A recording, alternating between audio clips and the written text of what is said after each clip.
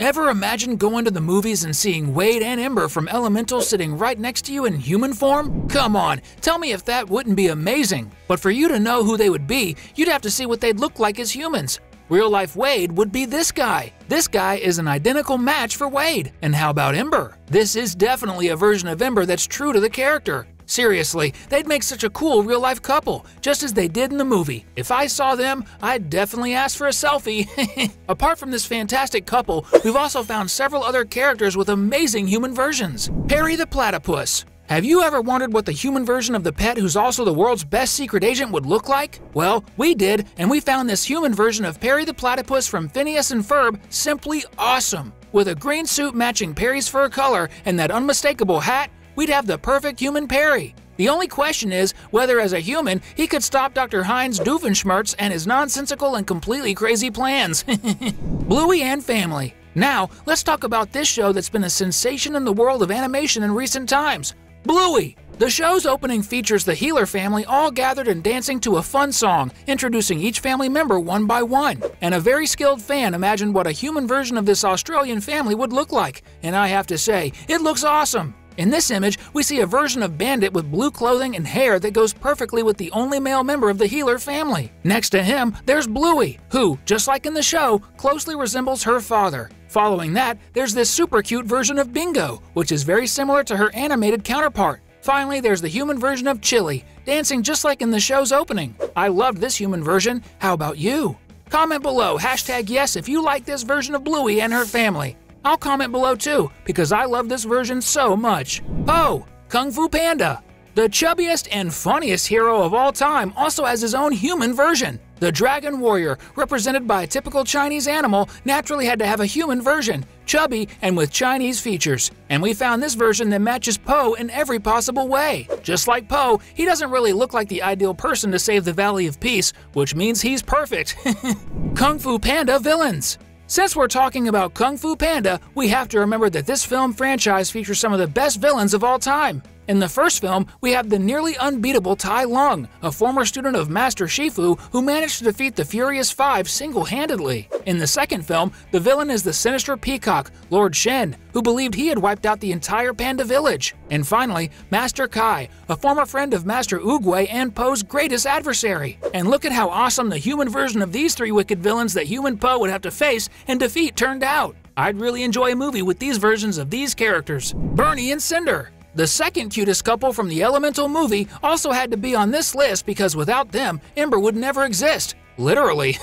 And the fire couple, who still has a lot of sparks flying between them, have their human versions for us to imagine what they would be like if the world of Elemental really existed. And these people could live with us in our daily lives. So, let's see how the fire couple would look in their human versions. Bernie, short and strong, and Cinder, with her prominent cheeks and also short, just like in the movie. Roadrunner and Wile E. Coyote. If you've ever heard this sound, and you weren't stuck in traffic, you definitely know who the poor coyote who always fails in the cartoon episodes is, and you know the super fast bird who always manages to escape the coyote's cunning plans. But have you ever thought about what they would look like as humans instead of animals? Well, we'd like to imagine these things, and we found versions of both Roadrunner and Wile E. Coyote as humans. And here's what we found. Roadrunner would actually be a red-haired girl with blue streaks in her hair and a blue outfit that matches the color of Roadrunner's feathers. And Wile E. Coyote really has that Wile E. look, with a face that always looks like he's scheming a plan that's definitely not going to work and that he needs to fail to learn to stop chasing poor Roadrunner. Both of them turned out really cool. Gumball, Darwin, and Anais.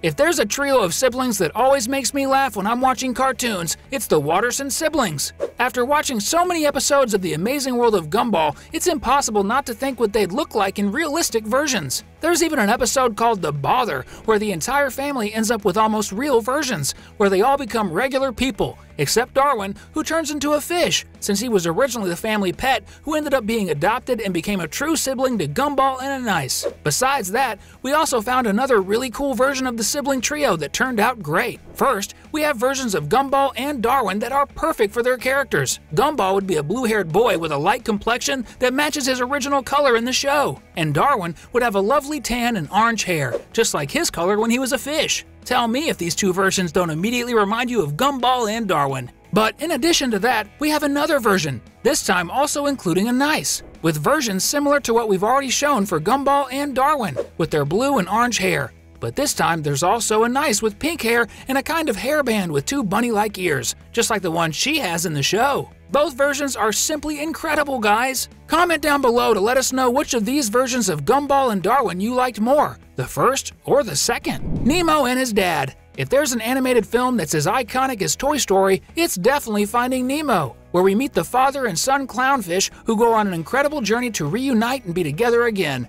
And because millions of people loved the film released in 2003, a fan decided to create a human version of the two, father and son, and look at how sensational it turned out. As it should be, both of them have red hair to match their species' orange coloring. And just like in the cartoon, they look very similar in their human versions. I watched the movie and I really like this version of the two main characters. Oh, and one more cool detail, in the realistic version of the characters, you can see that the artist didn't forget to include Nemo's small fin. Just like in the cartoon, his right fin is smaller than his left, and this same characteristic was repeated in the human version. That attention to detail is really impressive. Well done! Bagheera and Baloo. The Jungle Book is one of the timeless classics and definitely one of Disney's most famous films. And even though the main character is a human boy raised by a wolf pack, there are many fans of the animation who actually prefer the other animal characters in the story.